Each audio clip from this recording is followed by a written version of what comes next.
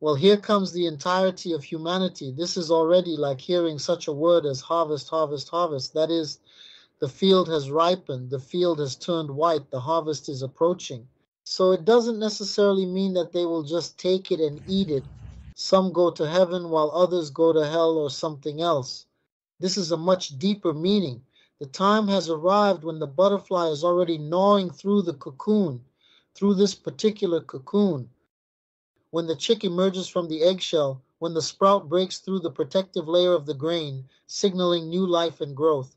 That is the core. Springtime has arrived. Now everything will unfold and happen according to plan. However, if you do not belong to yourself, if you have not resonated with yourself, if you still prioritize religions over patriotism, nationality, or any other aspect, if you are searching for someone to provide you with something, to generate something for you, then you have not yet discovered your true self.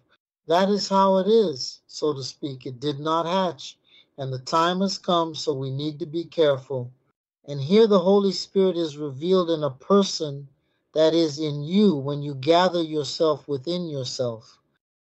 When you hear yourself in Zoom all by yourself in resonance, this Holy Spirit is like an electromagnetic frequency that envelops you. Well, that's how I saw it. Maybe I'll add something later, as far as I can see. And this is akin to a radio station. However, you are now more alive than you used to be because you are conscious of your surroundings. And this Holy Spirit is the great power, the ascent. Well, like in a grain that awakens, a sprout has begun. A new life has appeared. This moment, this power is the movement of the Holy Spirit.